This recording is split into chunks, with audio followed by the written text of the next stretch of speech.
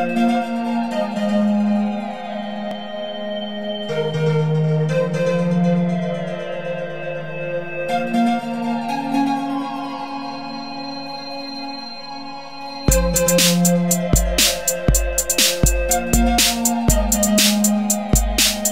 would have been like, yes, this is a Palm Pilot.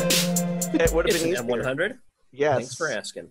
Thank you for joining us today on Binary Jazz, where we are talking about 3D printing and why this object that I'm holding in my hand that you listeners cannot see is not a Palm Pilot. I am here with Gary, who's Binary Gary on the internet. Also Allison, who is Allison Plus on the internet. And I am Jazz Sequence on the internet. My name is Chris. Welcome. How's your day?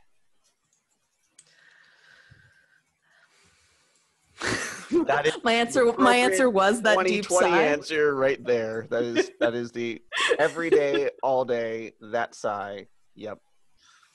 Can you hear the rain coming through? The tropical storm that is No. hitting us? Tropical Storm Xavier or whatever. Like I think it's Sally. we're already like through the alphabet in Yeah. the beginning of September. This is the one that hit somewhere in the Gulf Coast a few days. Oh, what an asshole I am. I don't even know where it hit. It's crazy. Not living on the coast, I don't pay attention to tropical storms anymore, which... It's probably a huge chunk of your brain that's just free to think about other things. I mean, I What don't have think we about unleashed? tropical storms either. Like, I what mean, will you between use that June- space to think about? Between June and October 31st, like we kept, like, you know, go bags and water and that kind of stuff. Candy, flashlights, a lot of canned food, you know, just in case. And so anytime the storm would pop up, like, you know, you just kind of watch the track and it's kind of in the back of your mind, like, what's the percentage that I need to worry about this? And a lot of times it was like 0. But now it's like literally 0 because I didn't even know we were going to be getting this until my dad was like, you're in for a lot of rain in the next couple of days. I'm like, yeah, that's weird. I saw that too. I'm not sure why. He's like, the storm? Yeah, what are you talking about? Now rain is simply just rain to you. Yeah. And now that we have the sump in the basement, like the sump in the basement and the cap on the chimney, like, it's fine. Whatever, let it rain. Let it rain.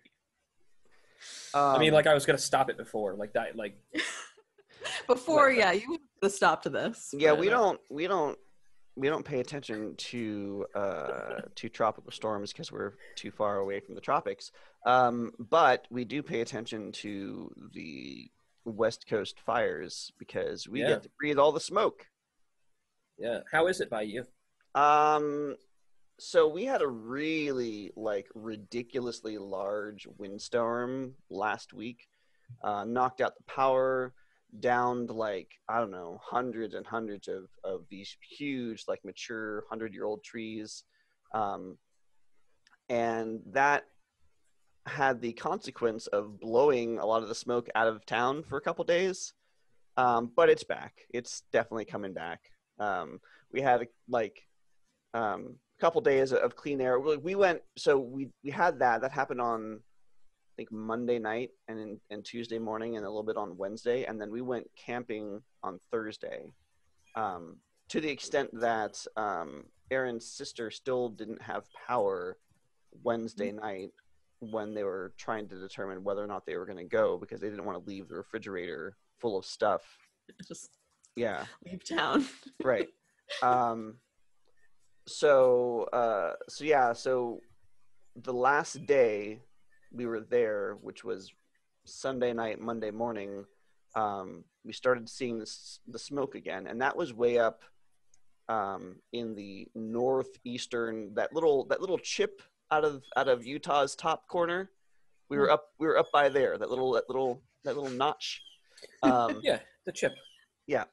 So we were up by there, and we started seeing the smoke come in, and we were up high elevation too, above where a lot of the smoke would be. So it's we definitely got it. We definitely get it. We usually have decent air in the summer months as compared to the winter months, because in winter we get the cold inversion, which holds all the crappy polluted air in. So at least in the summer it can kind of, fly away, and then there's like storms or wind or rain occasionally. But yeah, but then we have to deal with California and the entire state being on fire, and that seems to be an annual thing now. So. What is going on with the world? What? The theme of 2020. I mean, there's a lot of things going on with the world. Would you like me to list them for you, Gary?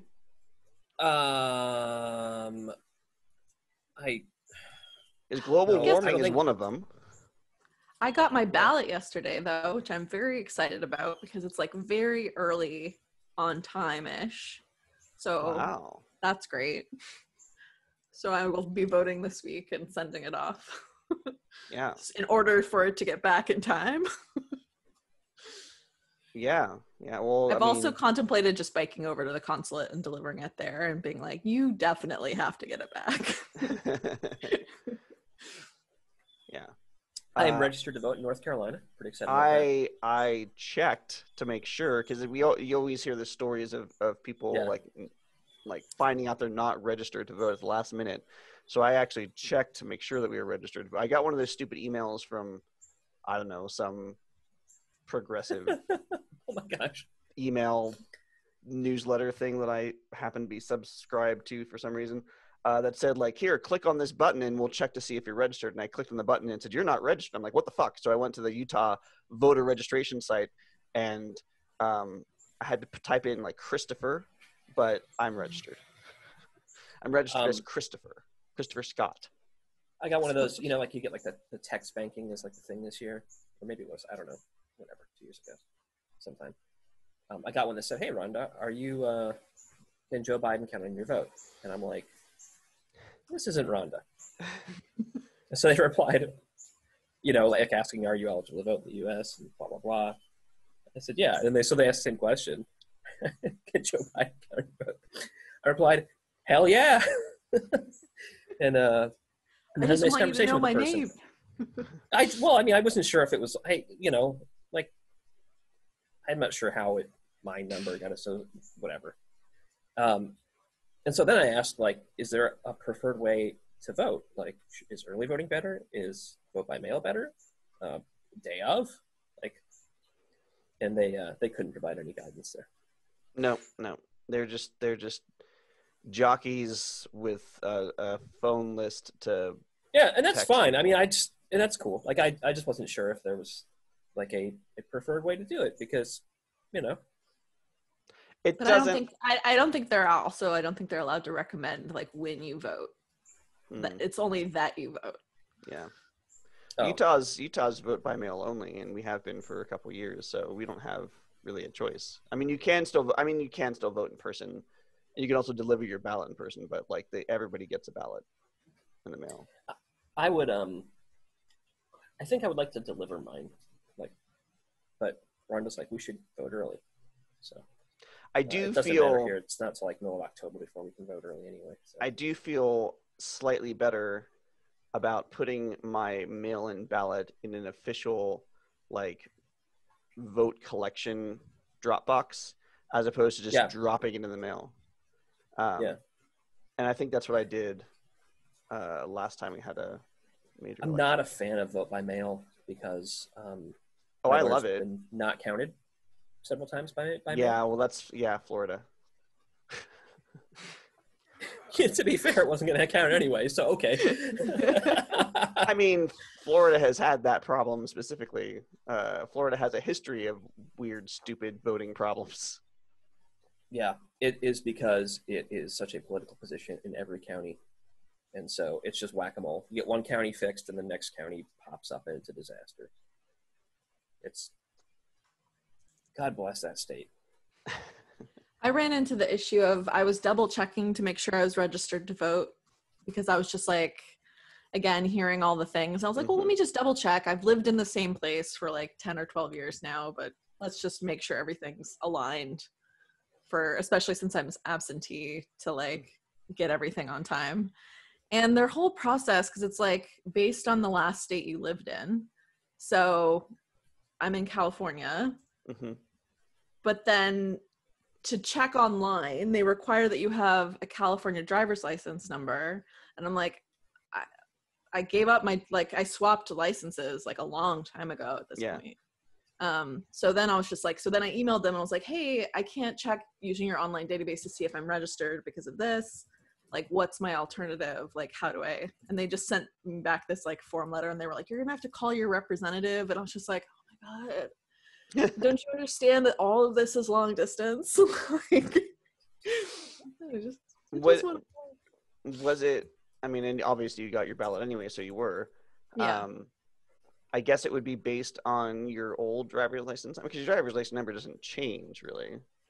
Well, that was what I was, and I was like trying to find paperwork with my old driver's license number on it, and then I was like, well, where would I have written that down? Like, I was just like, okay, like maybe insurance would have it. Like, you don't have like we have a paper bag that has all of our important documents in it.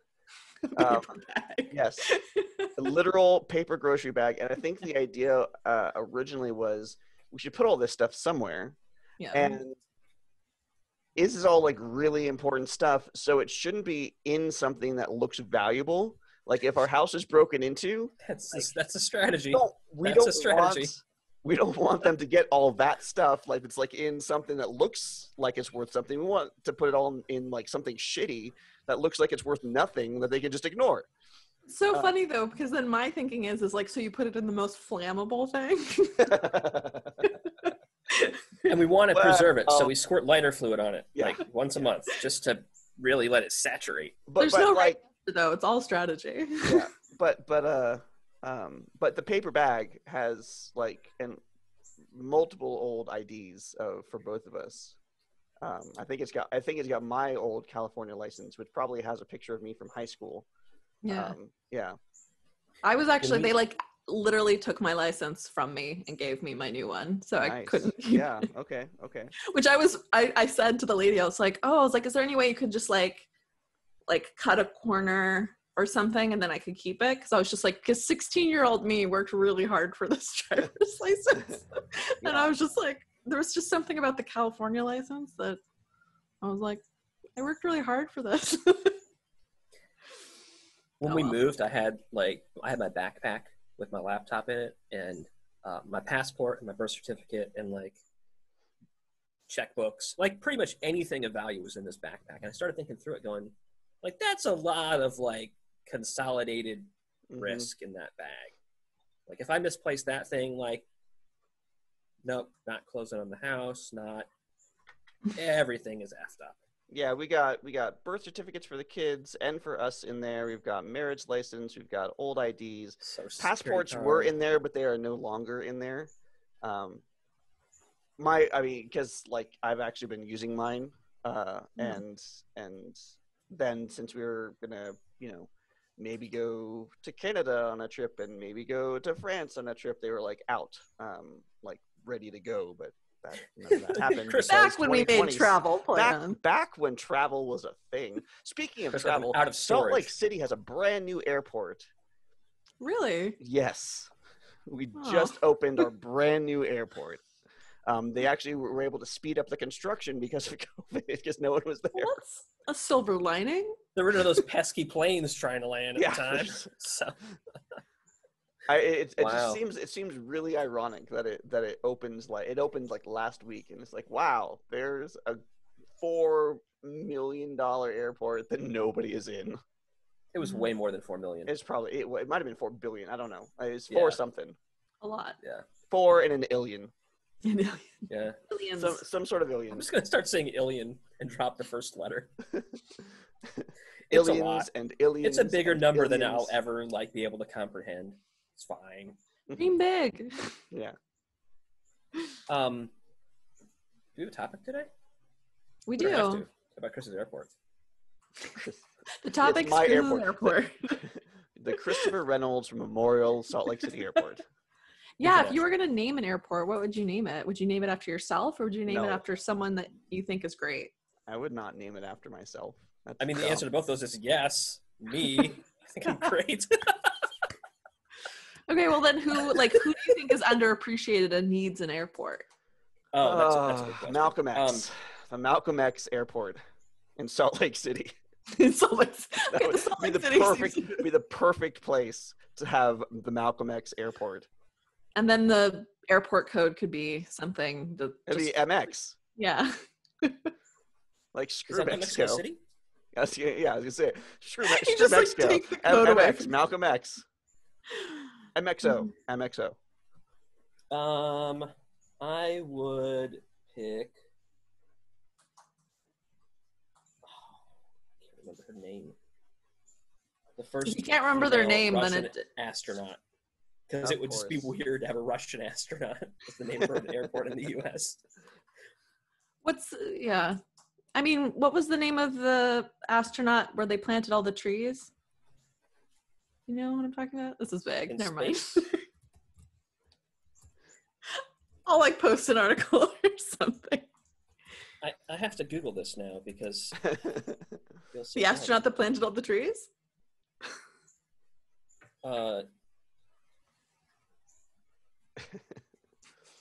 Valentina Tereshkova International Airport. Okay. The Malcolm X Airport would just be X. Yeah. X International Airport.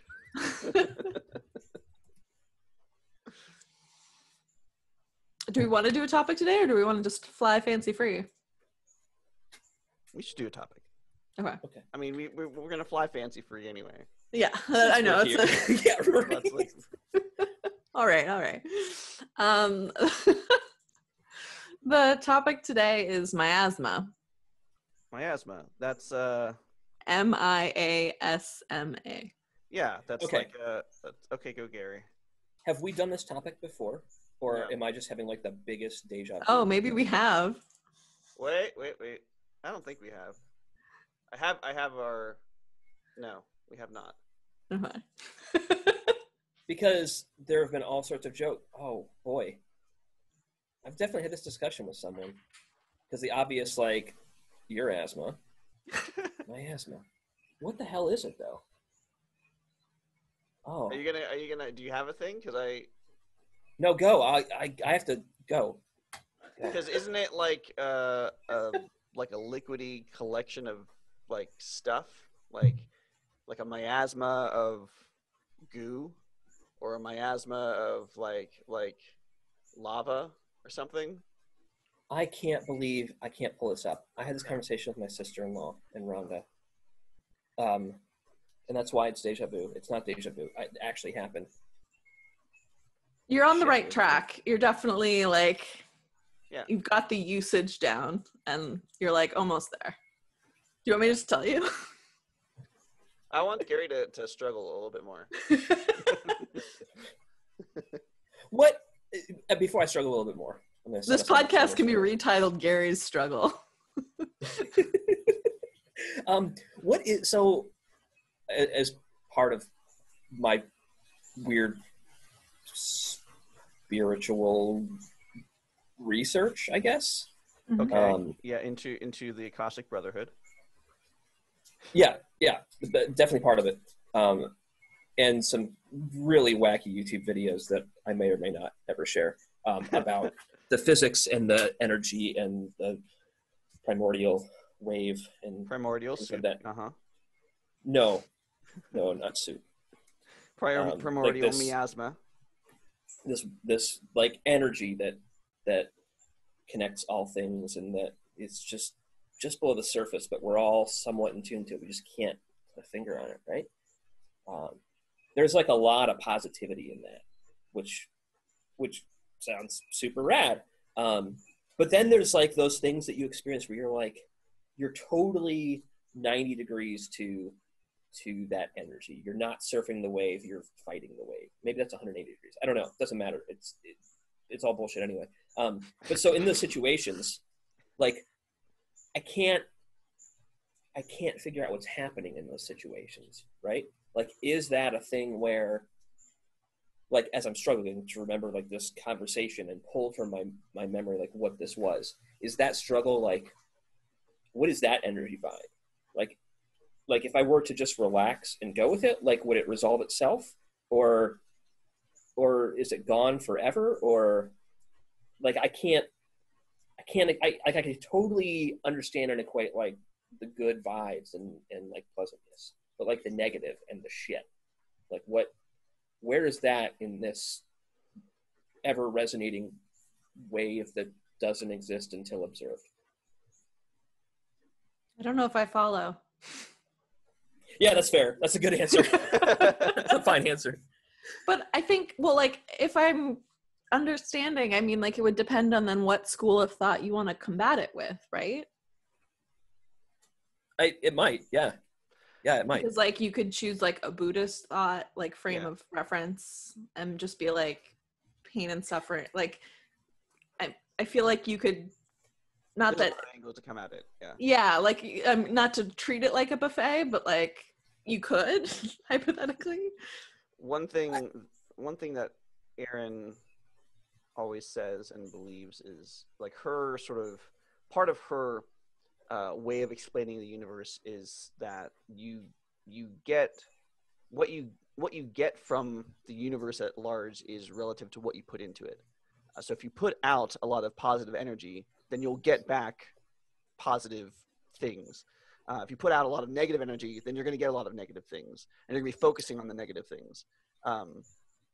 Yeah. So the idea is, yeah. And it's so sort of karma, but not quite the same thing, but kind of related. Yeah.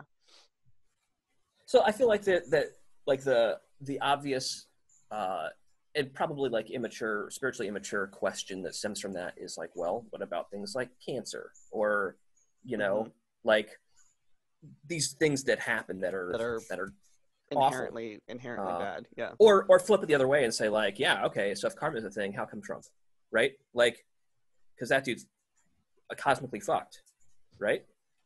I mean, that's so. Please write a biography with that. Cosmically fucked by Gary Kovar. But see, mine wouldn't be about that, because I feel I almost posted this the other night, Tuesday night, like I don't remember where I ran across it. It's somewhere in the piles of crap I've been reading. Somebody posited the idea like maybe the universe is like just slightly skewed in your favor, right? Like, all right, like that doesn't necessarily mean it's not skewed in everybody's favor, but that idea, like, Tuesday night when like Ron and I were talking about like things that we had accomplished during the day that was an awful lot, that these big mountains we wanted to take care of, like, wow. And I was like, yeah, of course, like, because everything's like skewed towards us like a little bit, so yeah, why wouldn't it be great like that? Obviously it's fantastic. Which also perhaps is a very spiritually immature concept. I don't know. No, I mean, it doesn't, like, there's I'm going to tie this back into something that's completely not related to spiritual metaphysical stuff. Yeah. And there's a really good TED Talk that probably, I imagine, one or both of you may have already seen, which is basically this person talking about the power of positive thinking, but also like fake it till you make it, like fake positive energy until you actually have that. And the reason for that is because when you come at things from that headspace, you make better things happen for yourself, because you are more confident, you're more outgoing, you're more comfortable with the situation. And so because of that, you're able to see these things and make these connections and do things that you wouldn't be able to do if you were like closed off and focused on negative and just like really in a bad headspace. And so the idea is like, if you can fake being happy and positive, then eventually you're not faking it anymore. It's actually, how you feel about things. I very much buy into the entire fake until you make it. Yeah. I mean, I said that constantly when I was doing the e-commerce thing, like to everybody. They'd be like, I don't know. I'd be like, well, fake it. Take the data you have in front of you and make the best decision. you know more about this than anybody. So what if you're wrong? What if you're and right? that sort of aligns Like- with the idea that the universe is skewed in your favor, because if you believe that the universe is skewed in your favor, it doesn't matter if it actually is. It's like placebo. Right. It doesn't matter if it actually is. If you believe that it is, then it kind of becomes that way. And that aligns into sort of my just general metaphysical concept of the universe, which is that the things that we collectively believe or believe individually, we make true. So like I had this theory for a long time, and I don't know if I still like believe it, but sometimes I do, but sometimes I don't. Like one of those things, had this theory that like God didn't come first. We came first, and then we created God by believing that there is something greater than ourselves. And we all tell these stories in all different cultures, and most of those stories are pretty much the same story. So because we're all telling the same story, that made the thing there. And now there's a thing, and maybe it's good, maybe it's bad, maybe it's non-existent, who knows, but there's a thing there that we put our energy into. And so therefore it exists because we think that it does, and it's sort of, we shape that existence of whatever that thing is. Yeah, there's this, yes. So there's this, I don't know what you call him. There's this guy, Peter Rollins, who's like a heretic theologian. I don't know, just thinker. Sounds like my type of guy. He is all over the place. And so like one of the things he talks about is like, he's like, there's this like weird fallacy that like atheism and theism like are opposed to each other. He's like, they're telling the same story. Like they're talking about the topic's the same. It's just, you know, just looking at different sides of the same story. He's like, I find that stuff really boring. He's like, and so then he talks about like, from the theist perspective, like the creation of God, like there are different levels of creations of God. Like I had to create a God because I had to explain my existence, right? But how powerful can God be if God couldn't be created until I could think of a God, right? So that's not really inner. And so he goes through all these steps, and it's fascinating stuff. He also does this thing called atheism for Lent, which, so some background, like if you're not versed, like in Christianity, season of Lent is a time typically where you fast, right? And so the concept is maybe for fasting, like give up faith entirely. So like your fasting is not from something simple like chocolate or meat or alcohol or even food, but your fasting is like completely from the concept that there is anything. And so do that for 40 days. And I'm like, I don't know, man, like that's some punk rock approach to theology that I like if we're serious about this, then let's like not half-ass it, and let's really like dig in and experiment and see. And that's exciting. And maybe it is just that first level theism that like God had to exist because we needed to create something that created us. Like that's it. But I don't know, man. If the universe is really slanted in my favor, as I believe it is, there's something underneath the surface that, like, long before it was, like, defined as specific religions, there was this, like, mystic understanding of the world. And mysticism has something going on, that spiritualness that... And spiritual, like, I feel like that even that word has some, like, baggage. Yeah, there's weird connotations. I use it because I haven't found a better one yet. But yeah, there's something... There's stuff there. There's energy. There's light. There's. I'm glad we didn't let this not get weird. I'm glad we got weird. I threatened it. I'm glad we got there. Yeah. What's miasma? Since we've talked about a miasma of topics, we did talk about. I think that Allison's going to say what it is, and I'll be like, "Oh, it was right there in the tip of my brain." I lost my tab. It's a feeling of melancholy. Well, you're not completely wrong. It's, all right. It's used currently as like a highly unpleasant smell or like an oppressive or unpleasant atmosphere which surrounds or emanates from something. So there's like through a miasma. Yeah. So there's like a source to this. It stems back from like miasma theory, which is like what was the precursor to germ theory, basically, was that rad. in medieval times they were thinking that there was like that it moved through the air, the stench, this thing, and that's what was like with the plague and like not the plague, Black Death. Maybe that's the same thing. I'm not sure. Yeah, Black Plague. And basically like moving through the air is like a cloud that was emanating. Yeah, so I think what always gets me on that word is that it sounds like plasma or and magma. And so like I combine the two things and it's like it's a weird liquid that's just a combination of stuff that's melting, but it's not. But I always it's kind of it's like that, but in like air form, because like you can definitely picture a cartoon version of like whatever it is, like filling a room or whatever. That's a word that I will need to use in Dungeons and Dragons. And like it got replaced by germ theory, so you know, process. It's all iteration. Do we have any Allison questions? We do. We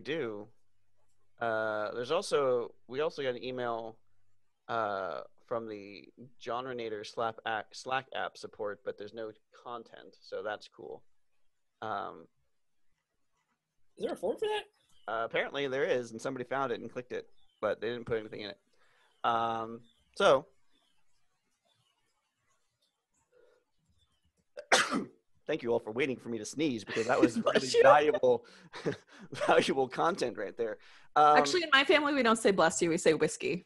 Whiskey. Okay, take it. Well, speaking of whiskey, Allison, question number 1 is how many types of whisks can you name? I feel like this is a trick question because a whisk is the kind of whisk that I can name. There's like 7 maybe for a secondary whisk, a fork is another type of whisk that I can name. That's good. Like if I don't have a whisk, then I've got a fork and I can do the same thing. Those are the types of whisks that I can name. Gary? Gary's trying to think of something clever.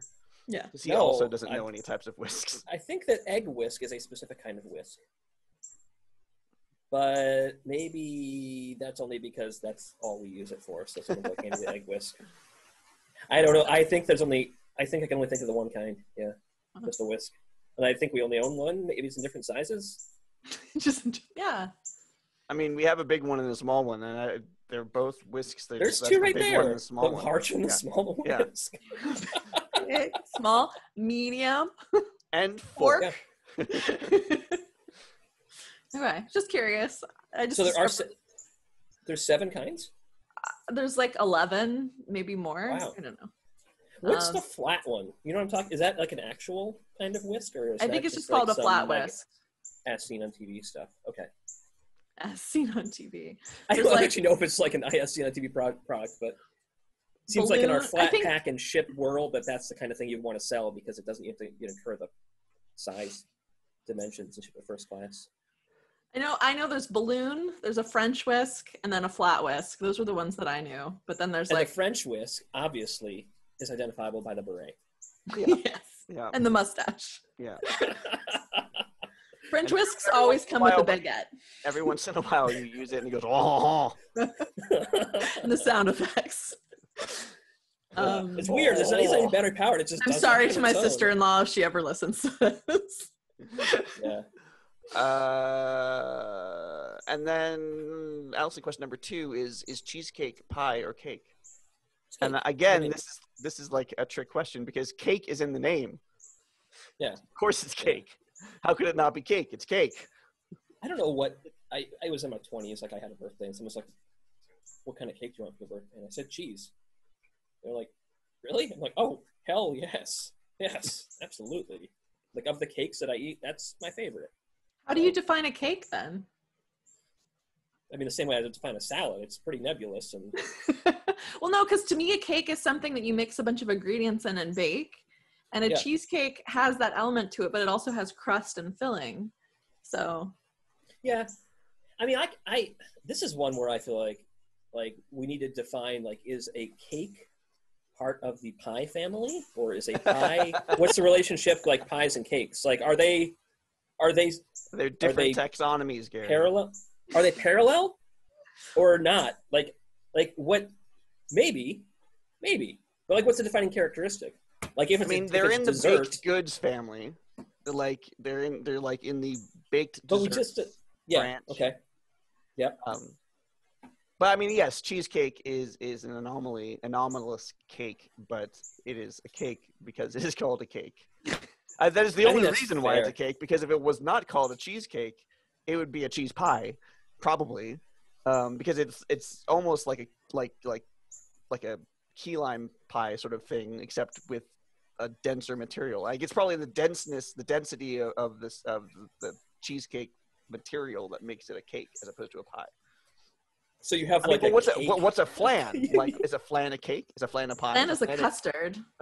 You get out your baked goods density tool and you check the density to see if it falls on the cake chart.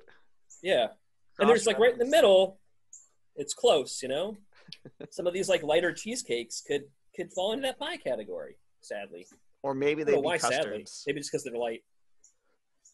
I think for custards, you have to pull out your. What would you need? What would be like similar? Something that measures movement. Yeah, like, how does it the jiggle factor? The seismometer? I don't know.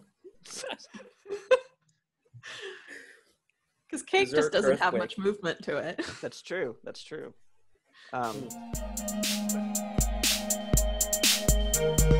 Thank you for listening to Binary Jazz. If you liked this episode, you can subscribe to us on iTunes or Google Play. You can visit us online at binaryjazz.us or follow us on Twitter at binaryjazz.